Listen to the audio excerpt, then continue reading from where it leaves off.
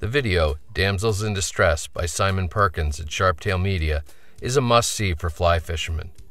As a result of its online popularity, it was strongly suggested by several people that we come up with a Damsel Fly imitation quick, fast, and in a hurry. Fortunately, it's a fairly standard pattern in author, fly tyer, and blogger Matt Grobert's arsenal. Matt starts with a size 10 Daiichi No. 305 dry fly hook. After mashing the barb and getting the hook firmly secured in his tying vise, he loads a bobbin with a spool of light olive 3/0 Danville monocord. Start the thread at about the halfway point on the hook shank and take wraps rearward to the point before snipping or breaking off the tag.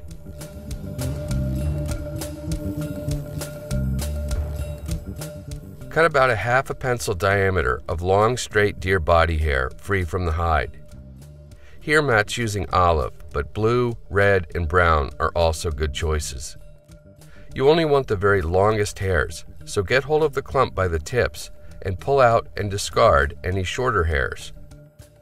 There's no need to stack, simply cut the butt ends off square. While squeezing the butts, place them directly on top of the hook shank and take 2 collecting wraps followed by a firm pull straight up. Take another wrap or 2 to really lock the deer hair in place. Collect all the fibers in the clump. There will invariably be 1 or 2 strays that don't want to cooperate. While holding the clump between the thumb and index finger of your left hand, make open spiral thread wraps out towards the tips. This can be a little tricky, but when you get the hang of kind of throwing the bobbin around the clump, it gets much easier.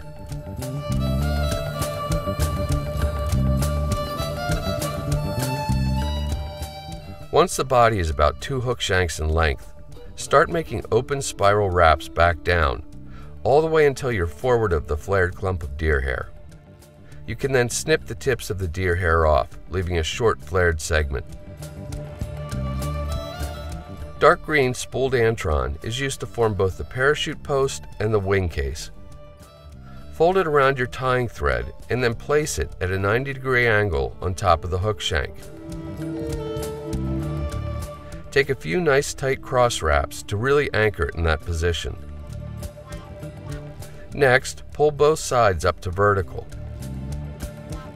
Take turns of tying thread around the antron to form a standard parachute post. For the hackle, Matt's going to use a beautifully marked, long-fibered Coq de Leon hackle, but grizzly will also work. Pull down the webbier fibers to expose about a 1/4 inch of stem and cut the lower segment of the feather free. Tie in the stem to the near side of the hook and take wraps rearward to the post.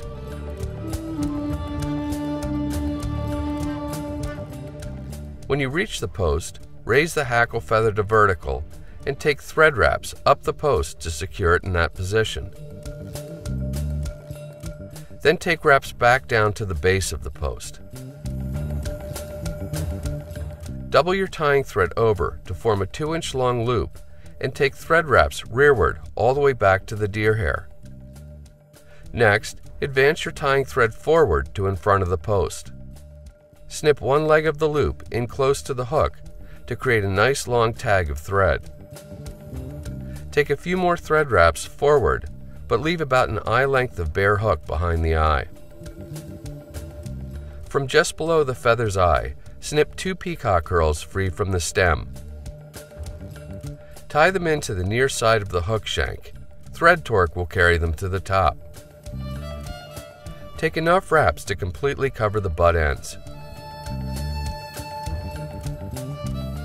Get hold of the peacock herl and begin taking touching wraps rearward to form the thorax of the Damsel Fly. I have no idea how Matt gets the peacock to wrap this full and perfectly. I think some type of voodoo might be involved. When you reach the deer hair, keep tension on the peacock herl while you get hold of the thread tag and start making open spiral wraps, effectively counter wraps, through the peacock herl. This extra bit of protection really helps the fly to last longer, but with voracious, toothy browns like those in Simon's video, there are no guarantees. Just behind the eye, secure the thread tag with your regular tying thread. You can then reach in with your tying scissors and snip the tag off close.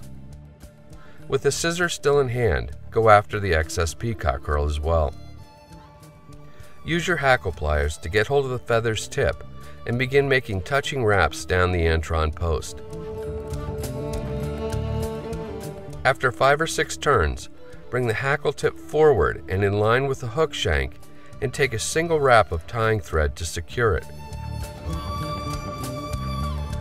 You can then pull the hackle fibers up and back to expose the eye and take further thread wraps to secure the hackle tip. This really helps to not trap fibers and block the hook eye. Carefully reach in with your tying scissors and snip off the hackle tip. If you do have any errant fibers, this is a good time to trim them out. Now comes the fun part. Separate the hackle fibers of the parachute to either side of the hook eye and pull the antron forward and down over top of the eye to form a wing case.